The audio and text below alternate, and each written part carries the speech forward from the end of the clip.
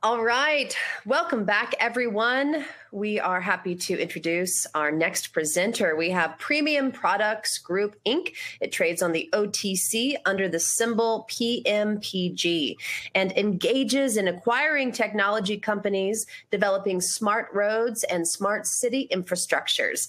We are welcoming Jeff Brooks, Chief Revenue and Marketing Officer of Premium Products Group. Welcome, Jeff.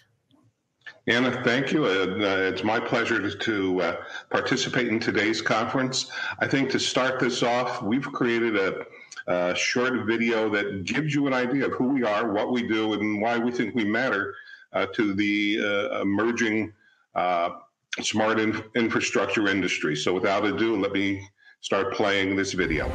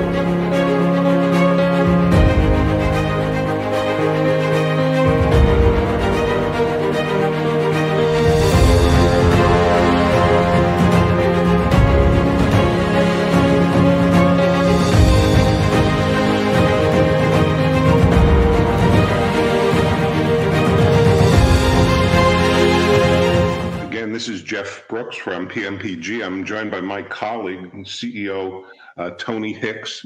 What we'd now like to do is take you through, hopefully that preview, you found that preview engaging and gave you a glimpse of what we're up to and why we're here today. So again, without further ado, let me commence this presentation. Again, as we present this is our little safe harbor statement.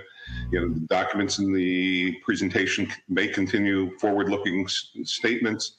These statements relate to future events or PMPG's future financial performance. Any statements are not statements of historical fact, including without limitation statements to the effect that the company or its management believes, expects, anticipates, plans, or similar expressions should be considered forward-looking statements.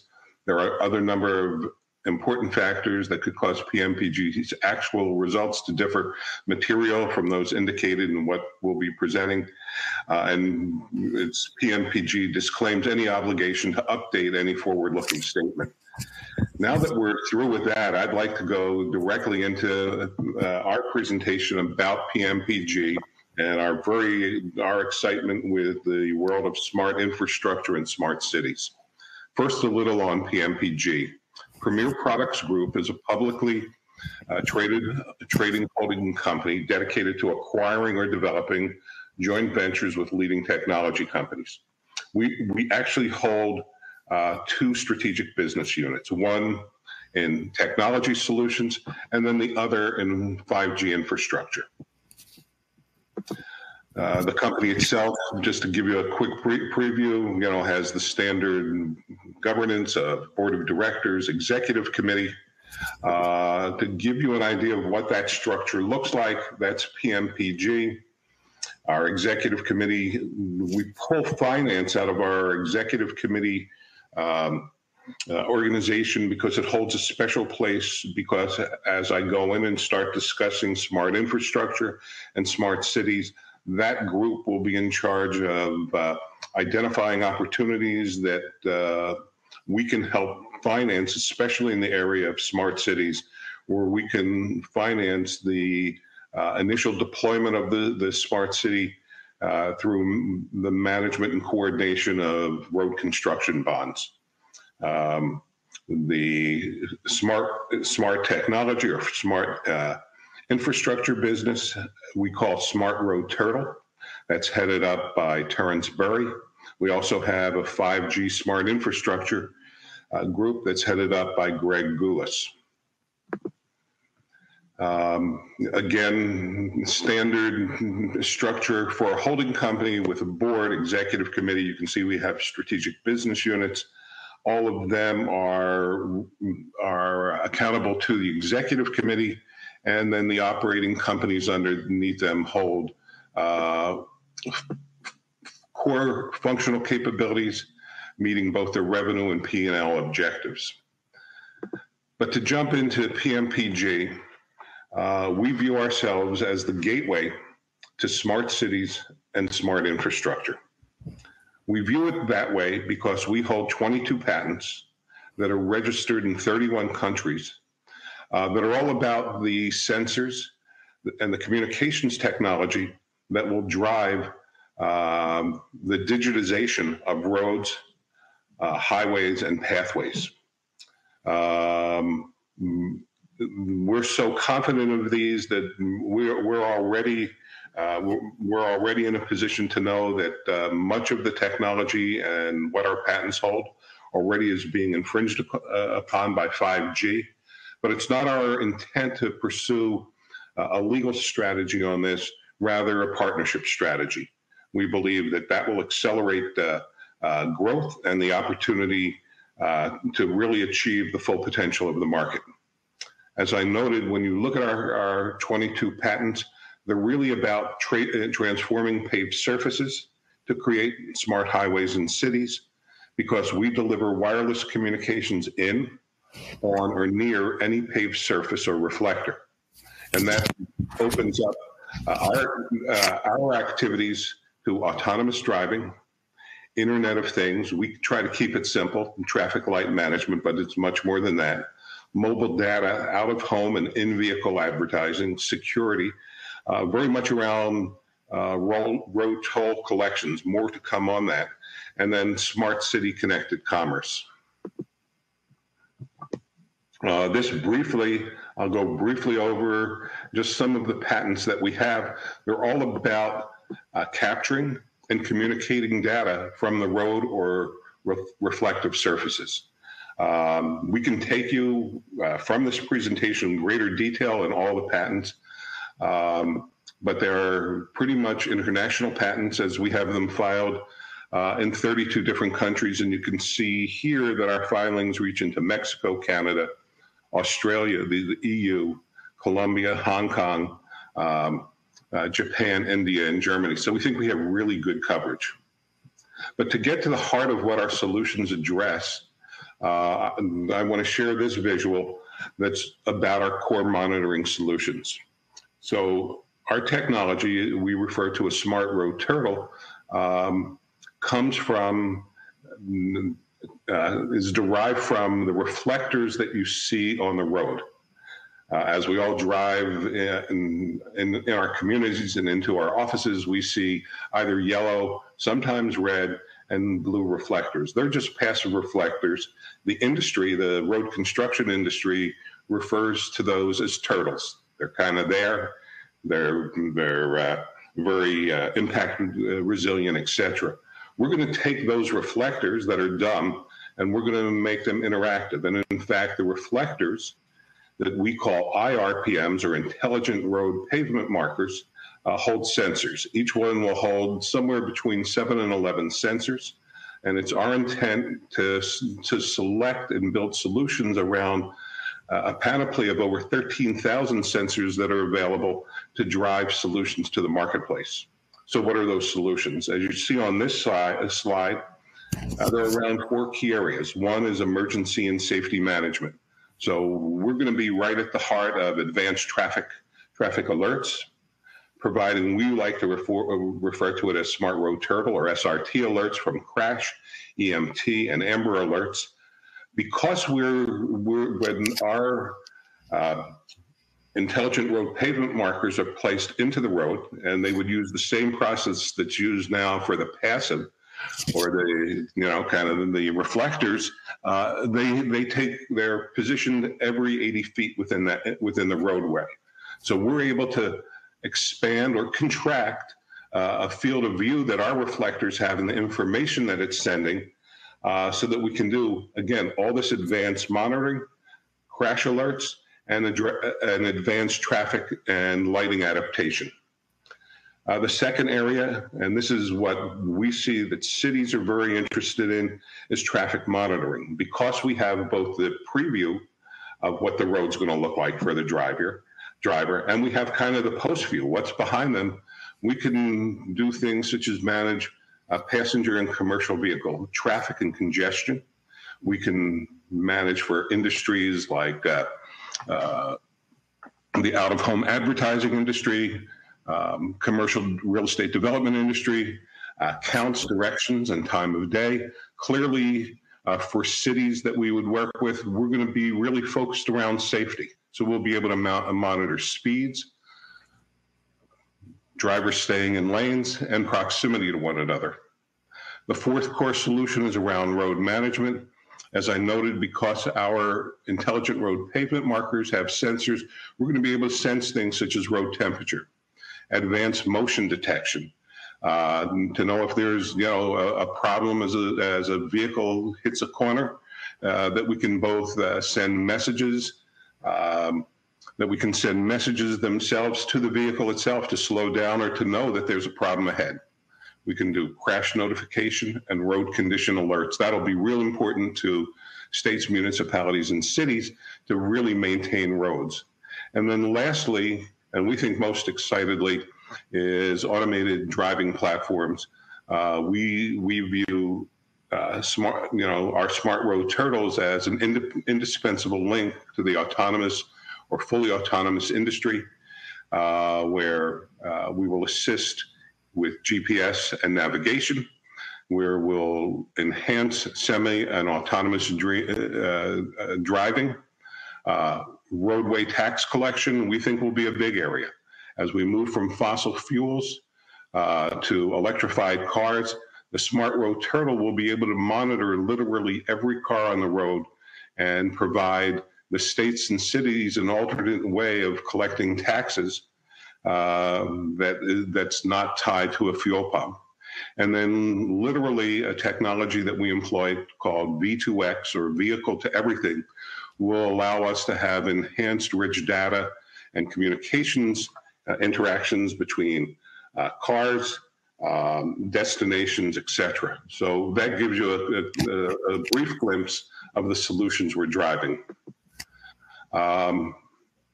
From an investment point of view and a market point of view, this gives you an idea of the size of markets. All of this has been gained from third-party source, Mobile City Data, who are projecting that by 2025, the global market for smart cities will be $2.46 trillion. In the U.S., that will be $326 billion. And the activities we're doing around, our investment fundraising is to really capture by 2025 over $200 million, and that's just for one leading city.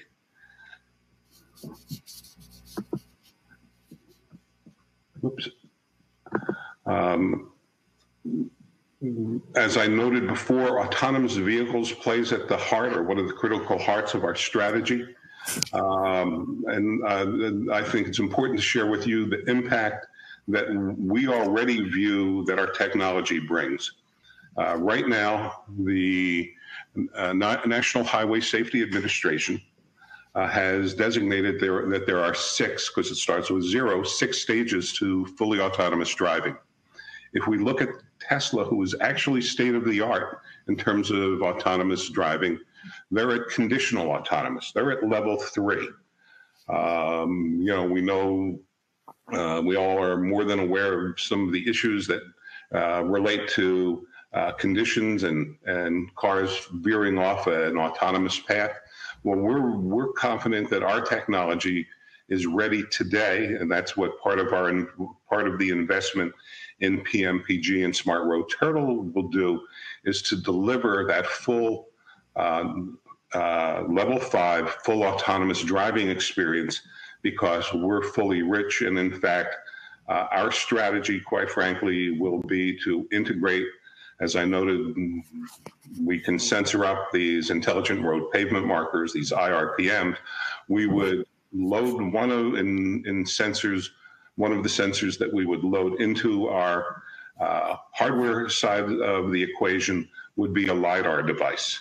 So instead of LiDAR being lodged and fixed to a car, which has limited view,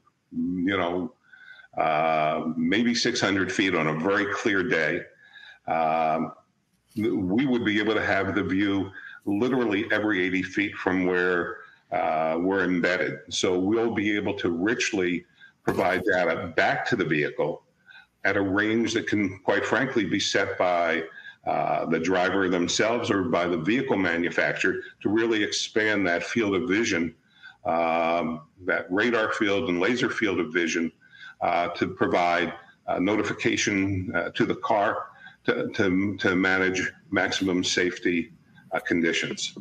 Hey, Jeffrey, can I add a little bit to that? Sure. This is Tony that would like to chime in. Go ahead, Tony. Hi, it's Tony Hicks, CEO. So also I'd like to add what Jeffrey eloquently said, that the road markers or road turtles, we can set it to go 1 mile ahead, around the bend, on a bridge. So that specific car, with this AI in that car, can know that there's ice on the road on a bridge that's a mile ahead, to the right, down the hill. So that's what's exciting about these road markers. They're every 80 feet. So every car can see well beyond a human mind can see. Thanks. Go ahead. Yep, my pleasure. To give you a little more on a technical grounding around our solutions, the SmartRoads Turtle itself is designed around infrastructure and partnerships dedicated to create real-time data, intelligence, safety service solutions to governments, transportation industries, and the users they serve. If we break it down, our SmartRoads Turtle senses, it monitors. The turtle itself is connected, or the intelligent road pavement marker is connected to a PC controller that's embedded in or under the highway that does measurement. We do preliminary analysis of that data. We send it in real time and apply some artificial intelligence algorithms that go out and solve these real problems that Tony indicated, that collision around the bend, that icy surface, etc. So we then solve problems. Clearly, we can't do the solution alone, and we know that, so we're building our software architecture and framework to work with leading data sources from other third parties, so that it's very rich and ultimately can monetize these solutions for all. All of this is underpinned by the importance that we see with data. I could read these to you, but as one of the companies that we're already engaging with, Microsoft, has said so eloquently, data is the new oil. Within our own pro forma, for the company, there are 10 markets that we're focused on as the top revenue producers. Clearly, the states, counties, and municipal road construction business itself is the largest market. We go from there to the package delivery companies. There's about 3,000 that are in package delivery and trucking. We see 300 driving the move towards automation and autonomous driving. One of the markets we also see that will abundantly serve with our solutions is the U.S. auto insurance industry. Right now, there's 3,600 adjusters throughout the U.S. Claims adjustment is a real people intense, labor intense business. We believe that with our AI and in automation, we can automate the claims process so that since we're capturing all the information about the vehicle, where it is, when it is, the other vehicles that may be involved in a crash or accident, we can in effect pre-fill, in our estimation, approximately 85% of the data that's required, with the only gap being kind of the medical part, to commence claims adjustment. So we think we'll speed that process up and potentially reduce labor from that. In the U.S. commercial real estate development market, we see that as a big one. Instead of having approximate traffic and vehicle counts, we'll have exact counts. We'll have it literally by day part or time of day. Because one of the sensors that will be in the Smart Road Turtle or the Intelligent Road Pavement Marker will be a video sensor. We'll be picking up the license plate of the car. Therefore, we'll link that to the U.S. auto registration database. That will tell us the demography of the drivers going by. And we know that for the real estate development industry, that's everything. They can figure out then locations of everything from strip malls to fast food franchises, et cetera, with real-time, very rich data. Clearly, the Department of Transportation, Homeland Security, Energy, and FEMA will use the data not only to plan activities, but more importantly, plan disbursement of dollars, and we'll get into the Biden infrastructure, disbursement of dollars that will be required to the states to improve roads and build new roads. And in the area of both DOE and FEMA, really how to use our technology to more smartly and quickly respond to natural disasters or emergency situations, because they'll have real-time data that they can act upon. That same real-time data will be available to third-party delivery companies and rideshare companies. Will improve their routing, provide alternatives, et cetera. We'll also be able to help track the assets that they're carrying. Will improve global digital out-of-home and programmatic advertising as out-of-home advertising moves to more digital billboards and screens. We'll be able to sense literally down to a car, if that's what's required, the demography, the anticipated demography of driver and passengers in that car, and drive an advertising stream to those boards. We'll help the outdoor industrial power supply company understand where to place their transformers and power supply solutions. Most importantly, will impact the GIS, whether that is, and geospatial analytics services, whether that's happening via drones, whether that's happening via our own internal LiDAR, or whether that's happening by satellite. We'll be able to provide, again, a rich data stream to improve their measurement and their services. Coupled together, we see our own movement towards the 3D spatial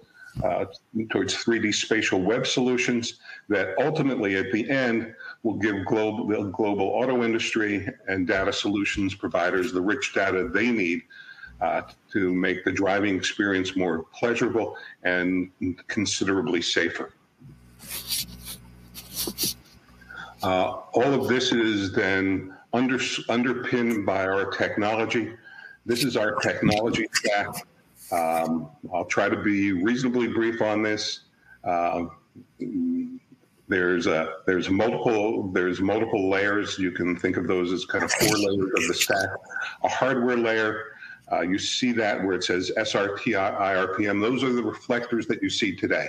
Ours will be these intelligent reflectors, and in fact, we're looking at designs that will build on what we're used to today in our static reflectors. That will have an LED light that will be yellow when conditions are good, turn to red or flashing red when there's an emergency on the road, or turn to blue if we know that the police or EMT need to be in an area, and then we can pre-warn drivers. Clearly, we'll build custom sensors for very specific applications to industries. Our sensors themselves not only will go on the road, but any place that there is a road or reflective sign, we'll be able to put our markers there. So we're not restricted or limited to road placement. And then we'll have, again, this controller that will be the grabber of the data from the road pavement marker. That's sent via Wi-Fi to the controller. And then the controller uses all the network technology. So you can just view that middle layer around networking communications as different ways we're able to float our signal out to the controller, and then from the controller to a cell phone tower or a satellite to get the data up to the cloud, where we'll capture the data, we'll analyze it, we'll have this API layer that will blend and merge it with other data sources, and a data virtualization layer that will send information so that people and drivers, etc., can consume it in simple, impactful ways.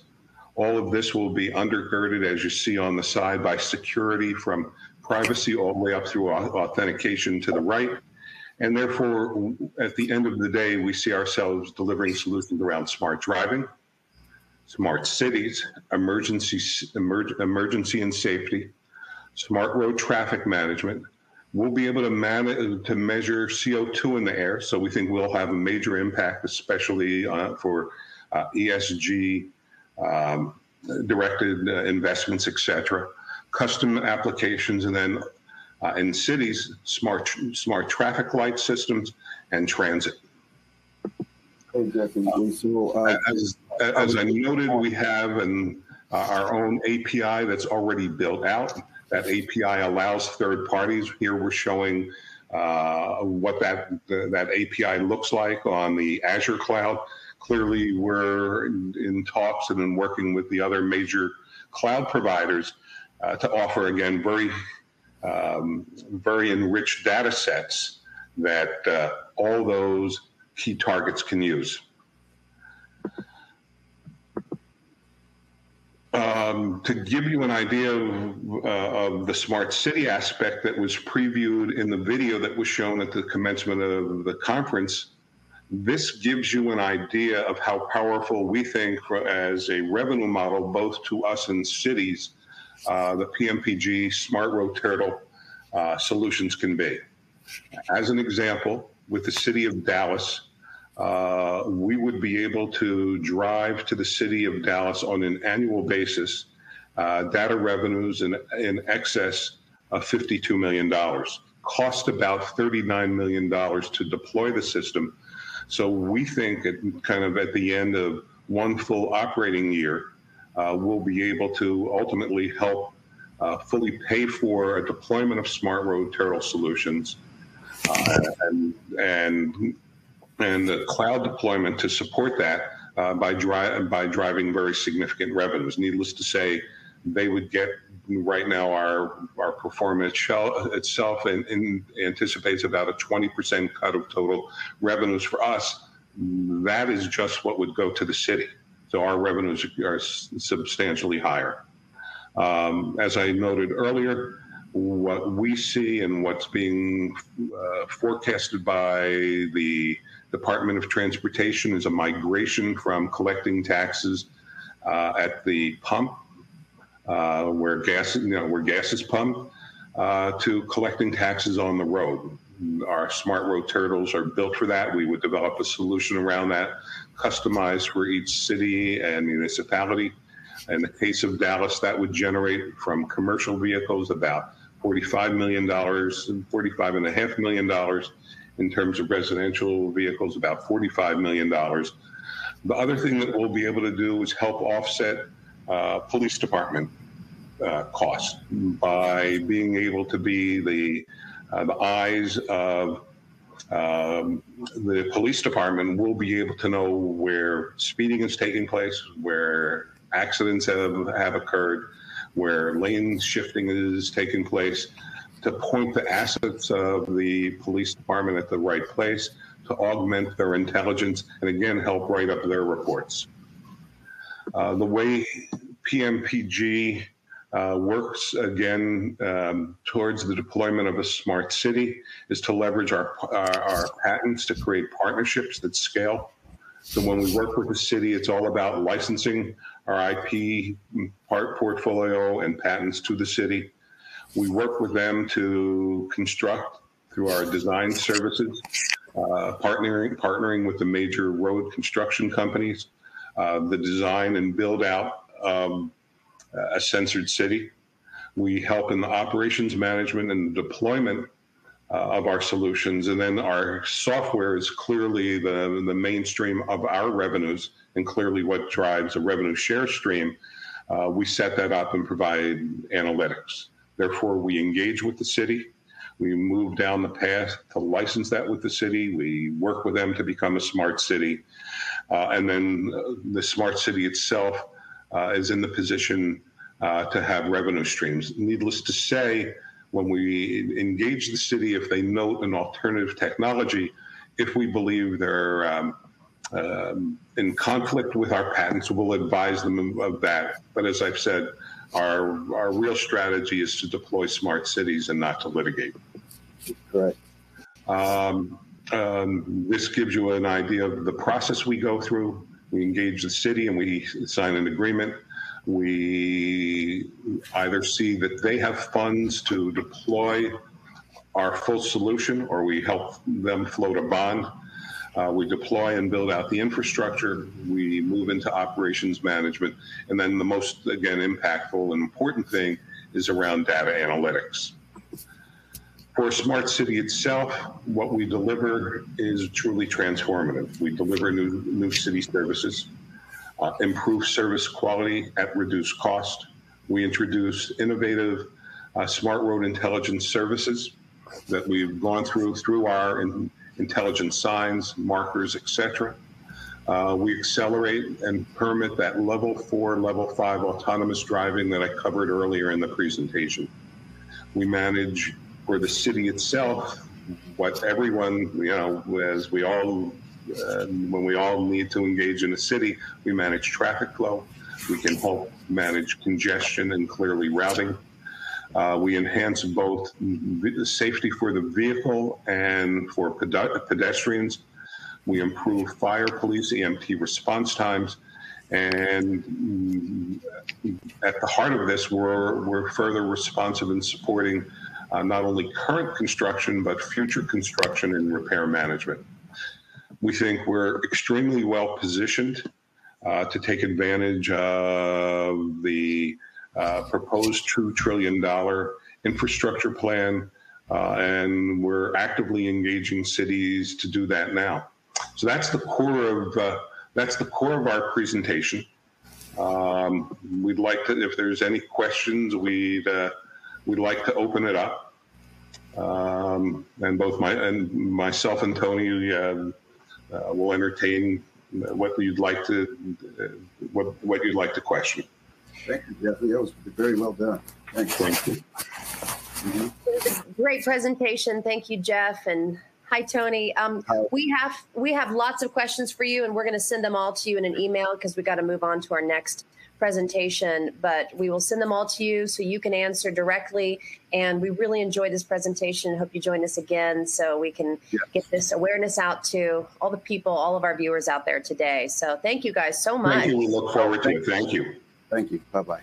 All right. Okay, everyone, remember, you're going to experience a black screen for just a brief moment as we move on to our next presenter, but stay with us. We'll be right back.